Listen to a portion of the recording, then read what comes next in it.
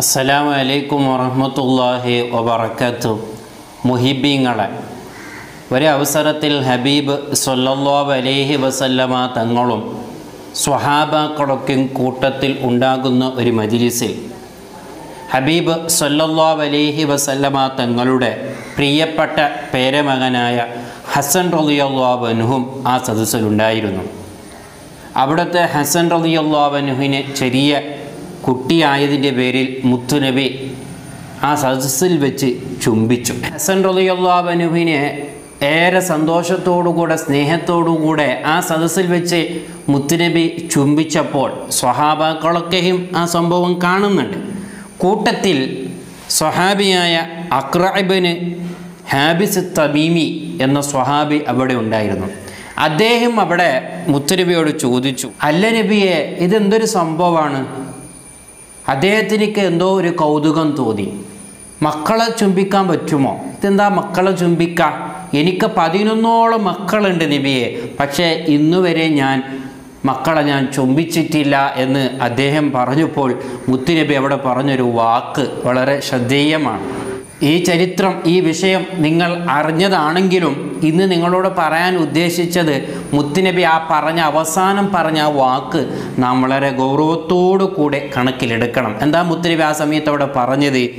മല്ലാ യർഹമു ലാ യുർഹം, മല്ലാ യർഹമു ലാ യുർഹം. വല്ലാത്തൊരു വാക്കാണ്. ഈ സംഭവത്തിൽ നമ്മൾക്ക് 2 പാഠമാണ് നാം പഠിക്കാനുള്ളത്. ഒന്ന് മുത്തുനബിയുടെ പ്രവൃത്തിയിൽ നിന്ന് നാം പഠിക്കാനുള്ളത് ഒന്നും, രണ്ടാമത്തേത് മുത്തുനബിയുടെ വാക്കുന്ന് പഠിക്കാനുള്ളത്. എന്താ മുത്തുനബിയുടെ പ്രവൃത്തിയിൽ നിന്ന് നാം പഠിക്കാനുള്ളത്? നാം നമ്മുടെ മക്കളെ ഏറെ സ്നേഹിക്കുന്നവരാകണം. മക്കളെന്ന രീതിയിൽ അവർക്ക് അവരുടെ സ്വഭാവം, അവരെ പ്രായത്തിനനുസരിച്ചിട്ടുള്ള ചില കുസൃതികളൊക്കെ ഉണ്ടാകും. അതൊക്കെ നാം സഹിക്കാൻ പറ്റുന്നവരാകണം.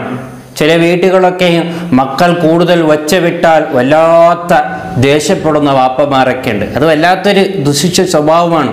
അവർക്ക് സ്വന്തം വീട്ടിൽ ഒച്ചയിടാൻ സ്വാതന്ത്ര്യമില്ലെങ്കിൽ പിന്നെ എവിടെയാ പോയിട്ട് അവർ ഒച്ചയിടാൽ?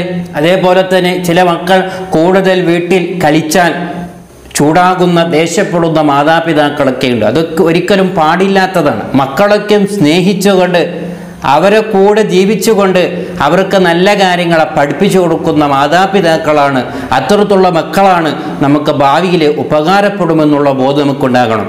ചില വീട്ടിലൊക്കെ വാപ്പന്മാർ ഒരു വീട്ടിൽ ഒരു പോലീസ് ഉണ്ടാകുന്നത് പോലെയാണ്. മക്കൾ അത്രമാത്രം പേടിച്ചിരിക്കുകയാണ്.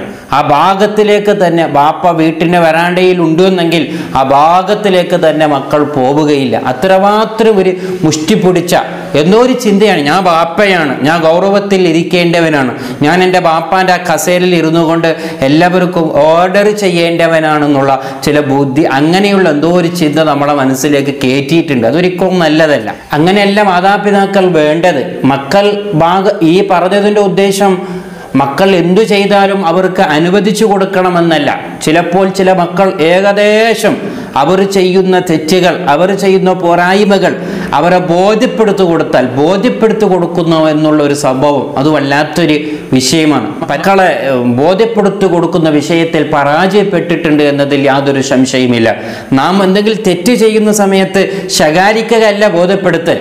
ഒരു വിഷയം, അതിൻ്റെ ഗൗരവം, അതിൻ്റെ ഭവിഷ്യതകൾ, ഇങ്ങനെ ചെയ്താൽ എന്താകും മോനെ എന്ന് നല്ല ഇരുത്തിയ മക്കളെ ബോധ്യപ്പെടുത്തി കൊടുക്കുകയാണെങ്കിൽ ഏകദേശം മക്കളും അത് നന്നായി കിട്ടും എന്നതിൽ യാതൊരു സംശയവുമില്ല. അപ്പോൾ ഈ സംഭവത്തിൽ നമ്മൾ പഠിച്ച ഒരു പാഠം, മുത്തുനബിയുടെ പ്രവൃത്തിയിൽ നിന്ന് നാം പഠിച്ചൊരു പാഠമാണ് മക്കളെ സ്നേഹിക്കുക. എന്തെങ്കിലും തെറ്റ് ചെയ്താൽ ആ സമയത്ത് തന്നെ നാം അവരോട് ചൂടാകുകയും അതിൻ്റെ പേരിൽ നാം നടപടിയെടുക്കുകയും ചെയ്യും. അതേ സമയത്ത് ആ കുട്ടിയുടെ ജീവിതത്തിൽ എത്ര നന്മകൾ ഉണ്ടായിട്ടുണ്ട്, നാം ഒരിക്കലെങ്കിലും ആ നന്മയുടെ പേരിൽ ആ കുട്ടിയെ നാം പ്രോത്സാഹിപ്പിച്ചിട്ടുണ്ടോ, അതിൻ്റെ പേരിൽ അവനെ നാം അഭിനന്ദിച്ചിട്ടുണ്ടോ എന്ന് നാം ഓർക്കണം. ഒരിക്കലും ഉണ്ടാവുകയില്ല. അത് വല്ലാത്തൊരു മാതാപിതാക്കൾക്ക് വരുന്ന ഒരു പോരായ്മയാണ്. അത് നാം തിരുത്തണം. അതാണ് ഹബീബ് സല്ലല്ലാഹു അലൈഹി വസല്ലം തങ്ങൾ ഇവിടെ പറഞ്ഞത്. അങ്ങനെ ആ സംഭവത്തിൽ ആ സ്വഹാബി ചോദിച്ചല്ലോ, എനിക്ക് 11 മക്കളുണ്ട്, ഞാൻ ഇതുവരെ ചുംബിച്ചില്ല. അങ്ങനെ പറഞ്ഞപ്പോൾ മുത്തുനബി പറഞ്ഞൊരു വാക്കാണ് ലാ യർഹമു ലാ യുർഹമു. വല്ലാത്തൊരു വാക്കാണ്. എന്താ പറഞ്ഞത്? നീ ഒരാളോടും കാരുണ്യം കാണിച്ചിട്ടില്ലെങ്കിൽ നിന്നോട് ആരും കാരുണ്യം കാണിക്കുകയില്ല. അത് കേവലം മക്കളെ വിഷയം മാത്രമല്ല, മൊത്തത്തിൽ മുത്തുനബിയുടെ ഒരു വാക്ക് എന്ന് പറഞ്ഞാൽ അത് ചെറിയൊരു വാക്കായിരിക്കും. ഇതിനൊക്കെ വിശദീകരിക്കുകയാണെങ്കിൽ എത്ര ആശയങ്ങളുണ്ട്. മല്ലാ യർഹമു ലാ യുർഹമു. എന്താണ്, നമ്മൾക്ക് മറ്റുള്ളവരുടെ ഭാഗത്ത് നിന്ന് സ്നേഹം കിട്ടണോ, അത് മക്കളാവട്ടെ, അല്ലെങ്കിൽ നമ്മുടെ ഭാര്യമാരാവട്ടെ, അല്ലെങ്കിൽ മാതാപിതാക്കളാവട്ടെ, അല്ലെങ്കിൽ നാം ആരെ ഭാഗത്തു നിന്നാണ് നമുക്ക് സ്നേഹം കിട്ടണമെന്ന് നാം ആഗ്രഹിക്കുന്നുണ്ടോ, നമ്മളും മറ്റുള്ളവർക്ക് സ്നേഹം നൽകുന്നവരാകണം. നാം മറ്റുള്ളവർക്ക് സ്നേഹം നൽകാത്ത കാലത്തോളം നമുക്കൊരിക്കലും സ്നേഹം ഇങ്ങോട്ട് തിരിച്ചു കിട്ടുകയില്ല എന്നല്ലേ ഈ മുത്തുനബി പറഞ്ഞതിൻ്റെ വാക്ക്. എന്തൊരു അത്ഭുതമാണ് ഈ പറഞ്ഞ വാക്ക്.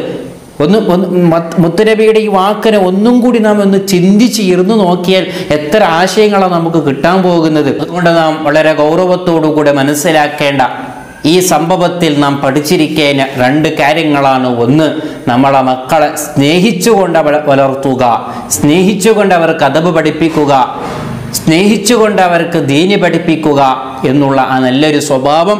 അതേപോലെ തന്നെ എല്ലാവരോടും സ്നേഹം കാണിക്കുക. സ്നേഹം കാണിച്ചാലേ സ്നേഹം തിരിച്ചു കിട്ടുകയുള്ളൂ എന്നുള്ളൊരു ബോധം നമുക്ക് എല്ലാ സമയത്തും ഉണ്ടാകട്ടെ. അല്ലാഹു സുബ്ഹാനഹു വ തആല നമ്മളെ മക്കളെ നന്നാക്കി തരുമാറാവട്ടെ. നമ്മളെ സ്വഭാവം, മക്കളെ സ്വഭാവം അള്ളാഹു നന്നാക്കി തരുമാറാവട്ടെ എന്ന് മാത്രം പറഞ്ഞുകൊണ്ട് നിർത്തുന്നു. ഇൻഷാ അല്ലാഹ് പുതിയൊരു വിഷയമായി വീണ്ടും കാണാം. അള്ളാഹു തൗഫീഖ് നൽകട്ടെ. അസ്സലാമു അലൈക്കും വറഹ്മത്തുള്ളാഹി വബറകാതുഹു.